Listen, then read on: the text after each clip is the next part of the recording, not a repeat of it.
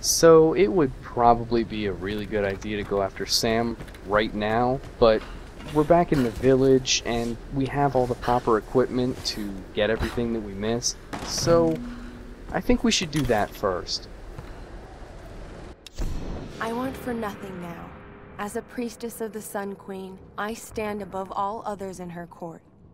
I'm being instructed in languages, etiquette, history, warfare, all the skills needed to rule. And the Queen has been like a mother to me. Warm, attentive, loving. But it all feels false, like some kind of performance. When I talk to the other priestesses, I sense disquiet. Some of them feel as I do. Perhaps all of them. But why? What is it that we all fear? And since we have all this time of me running around an empty village looking for collectibles, I think it would be a pretty good time to talk about where we are, Yamatai. Since, you know, that's the basis of the whole plot from the start, really. Now, Yamatai was an actual place in ancient Japan, and although people debate all the time about, you know, where it could be now, it did exist and it was mentioned in a lot of historical texts. Although the first mention is not actually from a Japanese text, but from a Chinese text called the Records of Three Kingdoms, which was written in about 297 AD. Though, if you sort of look for descriptions of Yamatai, you can sort of see it show up about 200 years before that. Speaking of showing up, I think we found where that plane landed. Yeah, that didn't end so well for anybody. Baby, I don't even know how to begin this, so I'm just gonna come right out with it. Alicia is yours. Maybe you've known it all along, but since I signed back on board the Endurance, I just can't keep the truth from you any longer. You've got to understand, I never meant to cut you out of her life. But I know you, Roth. I know how you live and what you want. Staying in one place and raising a kid is not on your agenda. Maybe I screwed up.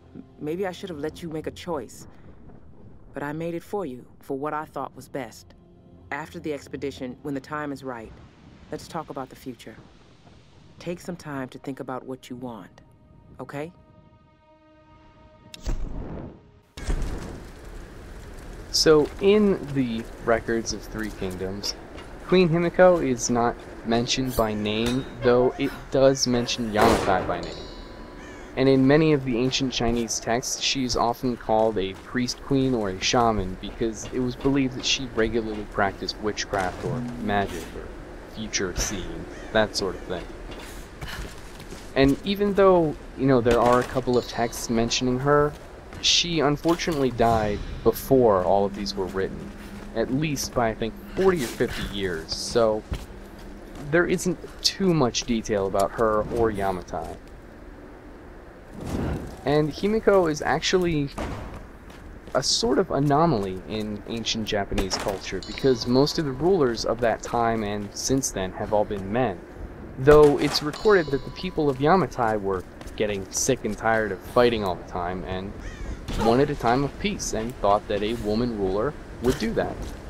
So they elected her, if you can put it that way, as queen of their country, and she ended up making it pretty peaceful. She would often send emissaries to China on goodwill missions or receive ambassadors from China, and that worked out well enough that it sort of ushered in a peaceful era between China and at least Yamatai. So when she was crowned queen in the hopes of bringing peace to Yamatai rather than endless war, I'd say it worked out pretty well. Oh, wait, hold up, I gotta get this. He took a few more shots than I wanted. But it's worth the experience and the little bit of salvage we get. There's a perk I'll get later on that increases the salvage we get from animals like that. American soldiers would never have left these behind. I don't think any of them made it out of here alive. So I think now would be a good time to start talking about Himiko, since, you know, she's pretty important to the story. It's the entire reason we're on this island in the first place. Now, in this game, we've only gotten 2 accounts of what she was like, and both of them don't really come from the greatest of sources.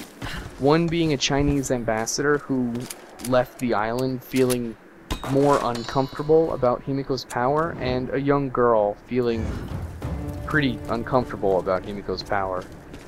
And though we can't really verify people's feelings from these ancient texts, there are a lot of things that we can verify.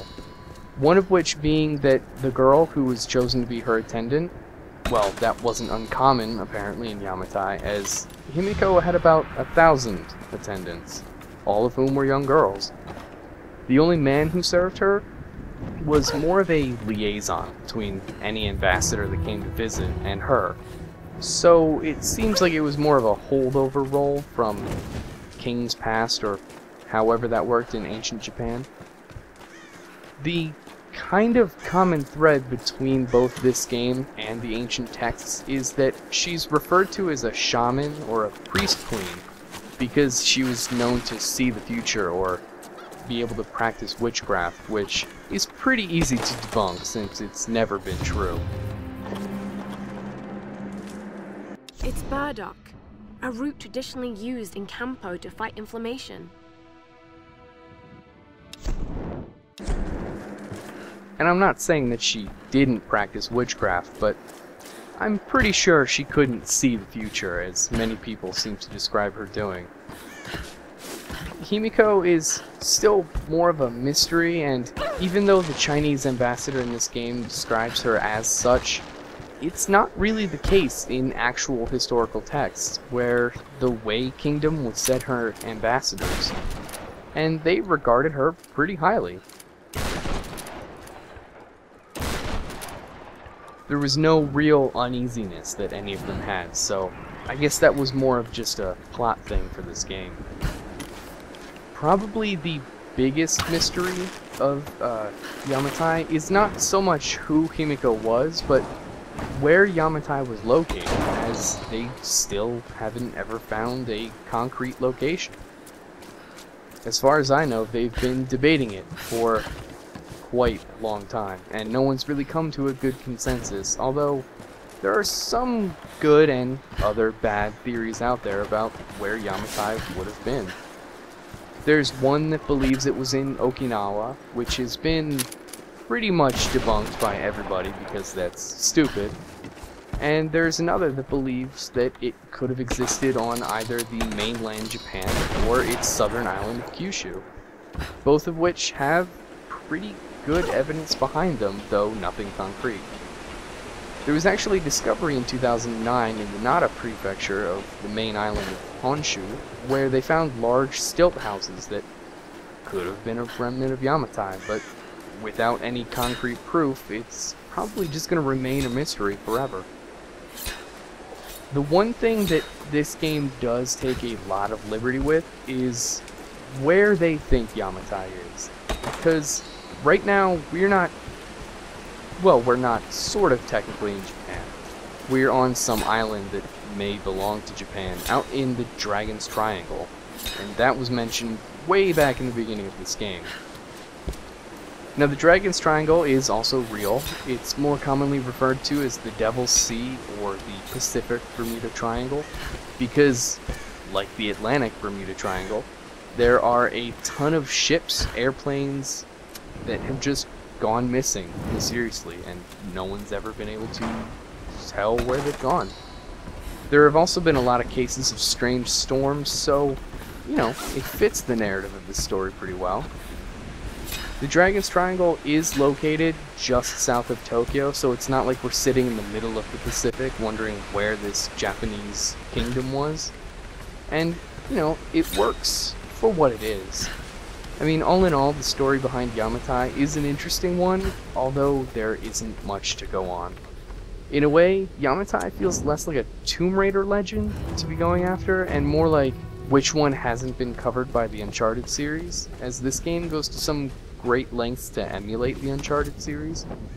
The inherent mystery as to where it's located or who Queen Himiko was doesn't really hold as, you know, the other mysteries that have been covered by other games, such as El Dorado or Shambhala, you know, great mysteries that need to be solved, because, hey, there might be a treasure at the end.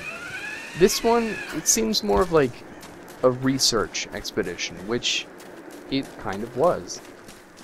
And it's a good foundation, but in this game, the legend often takes a backseat to the character actions, and I think that Crystal Dynamics knew that, and only used Yamatai and Himiko as a framework, rather than every piece of the puzzle. Now we can go back to another section of the mountain village, because there was a shotgun rubble area, whatever, that I couldn't get past to get one more thing. But Yamatai, you know, it's sort of almost like a bland mystery. There's not much to it, but it works for the game. It's not a detriment. My queen, as I stand in your light, I swear this oath of allegiance to you. As your first storm guard and general of your armies, I will serve you unconditionally and protect the lands of Yamatai and all your people. I will stand at your side for the remainder of my days, relinquishing my post only at your command. If I should fail in my duties, my life is forfeit. My heart beats at your command. My breath is drawn at your pleasure. From this moment onwards, I answer only to you.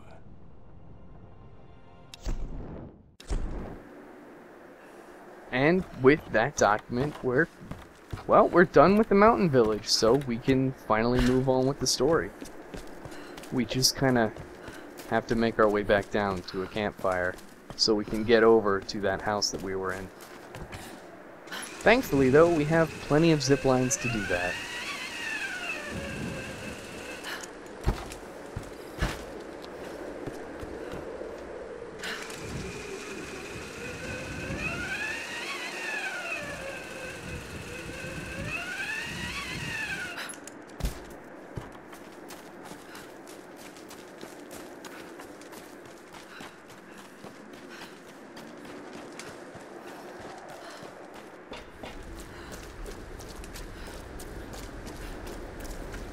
So, as we cross this little makeshift rope bridge thing, that brings our time in the mountain village to an end.